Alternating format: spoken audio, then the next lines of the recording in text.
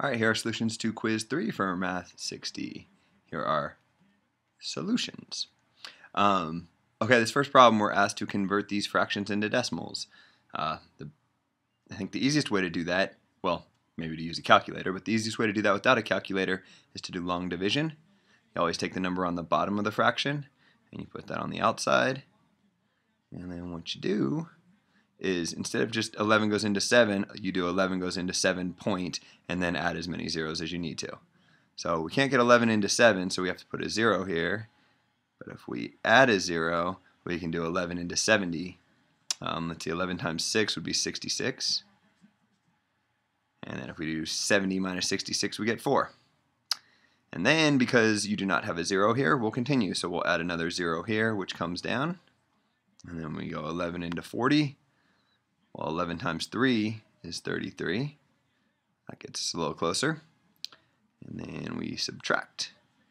And now 40 minus 33, you get 7. And you could bring down another decimal if you want. But if you're kind of clever, what you'll notice is that we're just going to repeat. Right? It's the same problem as it started out. It was 11 goes into 7.0. 11 goes into 70. If we brought down another 0 here, we'd have another 70. Kind of this 7 and this 7 are the same. So we're just going to keep repeating. We'd get a 6 and then a 3 and then a 6 and then a 3.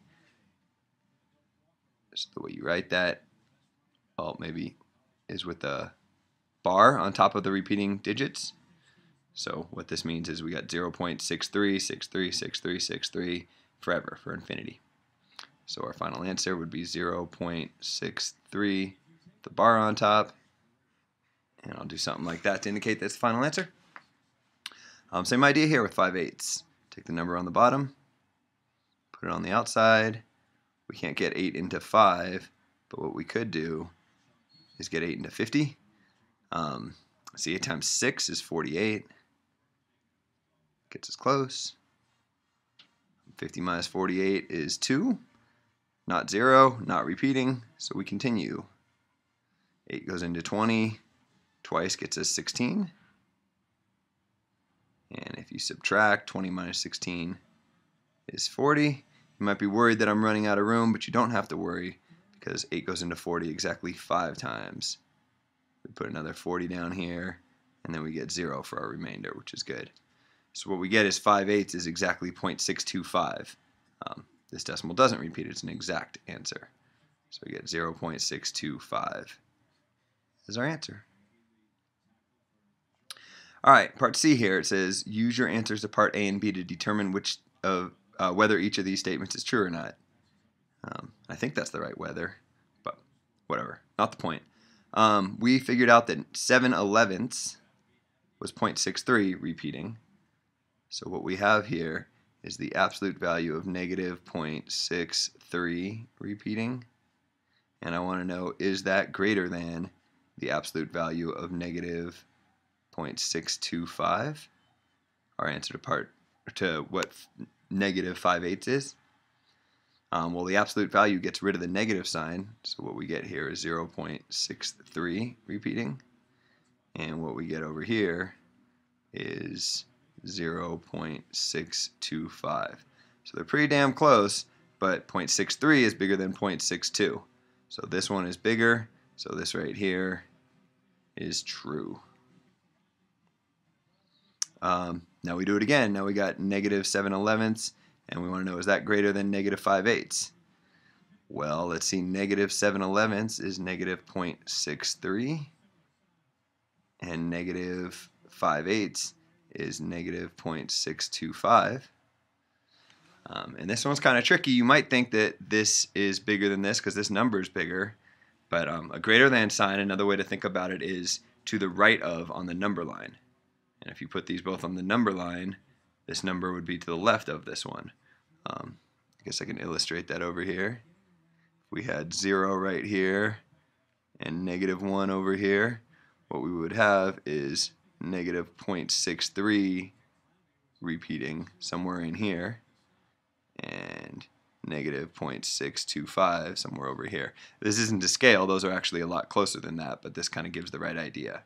So this is to the left of this, So this is not true, this is false.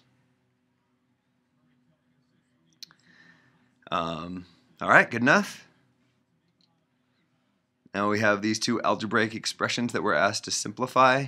What this will end up being is an exercise in distributing. So what you do is 3 times this whole thing, we have to take the 3 and multiply it to both terms. Maybe I can illustrate that by doing something like this. And then we'll take the 2 and multiply that to both terms. So what we get when we do that is 3 times 2x is 6x, and 3 times negative 5 is negative 15.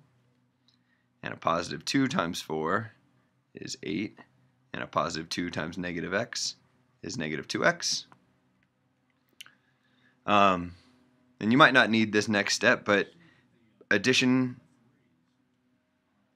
is commutative, so you can switch the order that you do it.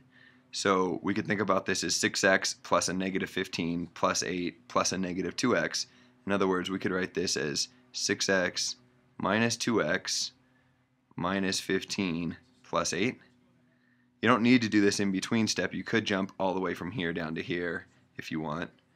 But 6 minus 2 gives us 4x, and negative 15 plus 8, a little bit trickier. That ends up being negative 7.